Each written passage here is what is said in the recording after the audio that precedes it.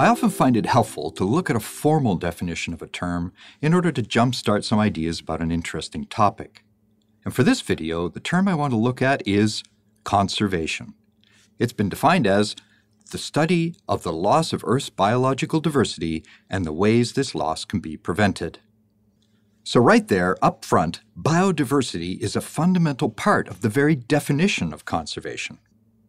Conservation, or protection, of biodiversity can be accomplished in many, many ways. And from my point of view, these can be classified into two basic approaches.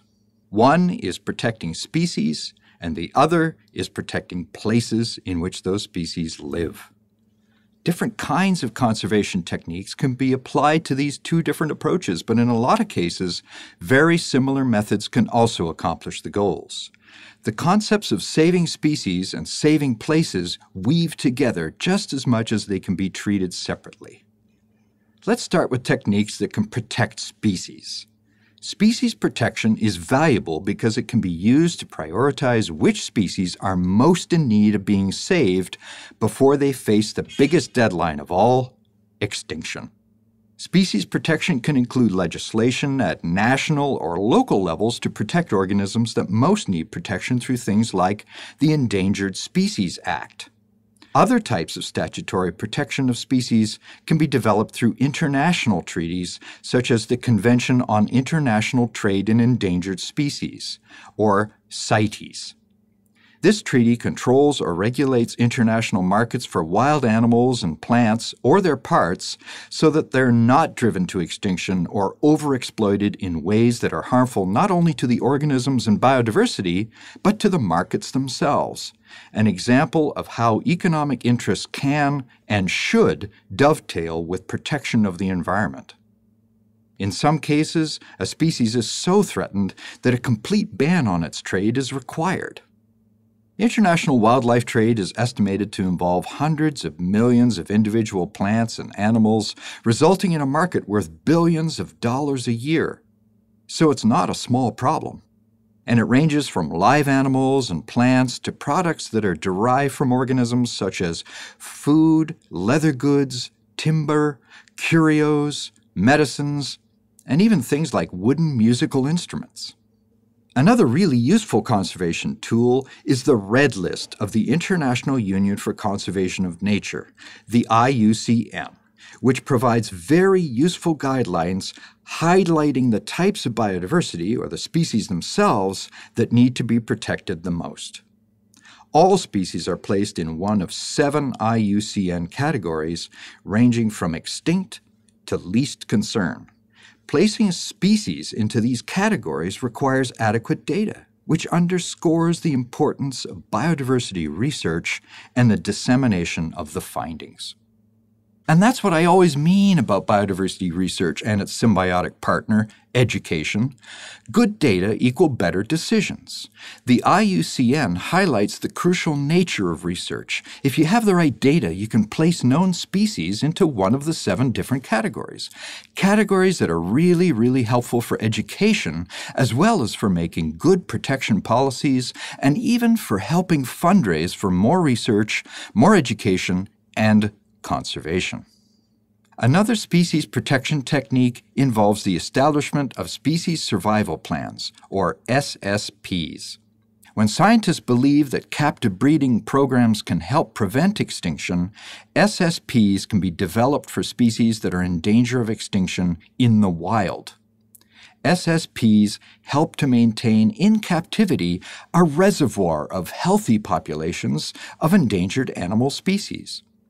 Populations that maintain genetic diversity through careful breeding programs within the accredited community of zoos and aquaria that are approved for maintaining these breeding programs. In North America alone, there are over 170 species covered by more than 100 formal species survival plans that are specifically aimed at trying to maintain populations of species that may or may not still exist in the wild. Some SSPs are specifically aimed at reintroducing these species back to the wild. I should say a few brief words on the concept of reintroduction. It's a bit like any high-risk surgery. A complex ecosystem can be compared to your own body. With surgery, it's hard to know if it's going to be successful or maybe introduce more problems down the road, and it's always bloody expensive. Same with programs that reintroduce species to wild ecosystems. They can be risky and expensive too. But also like surgery, in some cases, reintroduction can be really effective as a last resort to save lives. It's slowly working for things like some species of rare plants, the oryx, and whooping cranes. There are guiding principles for reintroductions.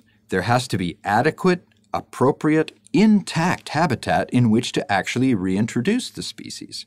So here we get this overlapping effort not just to save an individual species, but to start talking about habitat preservation and restoration.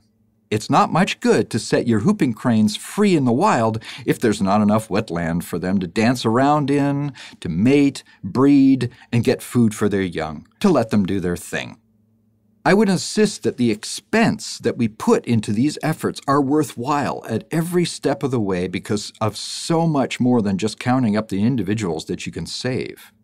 The whooping crane is a magnificent animal. It symbolizes something special about unique environments and wild places that, in general, people really want to hold on to. People like magnificent animals. These cranes focus attention on organisms that symbolize the importance of trying to save not just individuals of certain species, but entire places where these species can continue to exist. And the side benefits of this kind of conservation, this technique of reintroduction, includes public awareness, a teaching opportunity that focuses even more awareness on the overall problems of biodiversity loss. Let's explore more about what it means to conserve places in nature. Arguably, this is the most powerful way to protect biodiversity because by saving a place, you will likely be saving entire ecosystems. You're certainly saving habitats. And this approach presents an opportunity to protect the most highly biodiverse or unique places on Earth through the enactment of public policy. Places like biodiversity hotspots. Again, this brings research and education together to help promote and expand the idea of saving an entire place. Now, some places have been protected simply by their remoteness. Think of Antarctica, for example. In spite of seeming to be harsh and lifeless, it's a fragile place full of life, and it's constantly under pressure from some kind of resource extraction, like fishing. Luckily, so far, Antarctic biodiversity has been able to avoid most of the damage caused by human activity, but really only because of its distance from most human activities. It's a more difficult place to get to and to make money in.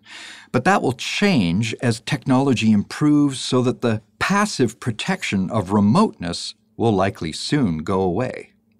Of course, other places that are more threatened by human encroachment have been singled out for special status as protected parks. I remember in my youth we even had places called conservation areas in southern Ontario where I grew up. Certainly, as a kid, I loved being able to walk through these conservation areas and seeing things that I wasn't going to see in any urban environment that surrounded them.